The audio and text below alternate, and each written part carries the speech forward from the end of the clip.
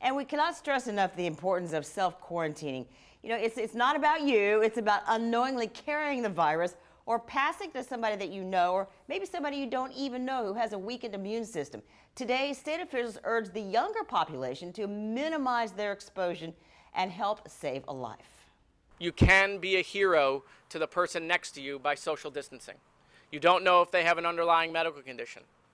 Stay away from seniors, social distance. You can do those things.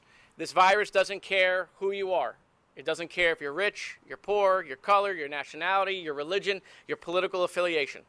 But we do know that social distancing works.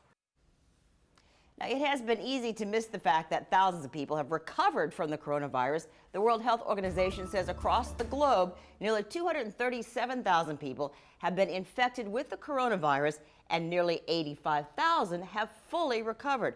So we can't say this too much. Wash your hands often. Use soap and water. Try to avoid touching your eyes, your nose, or your mouth with unwashed hands, and avoid close contact with people who are sick. And also, stay away from work, stay out of school, and others away from you. If you become sick or if you think you are sick, just keep that 6 feet distance and stay apart.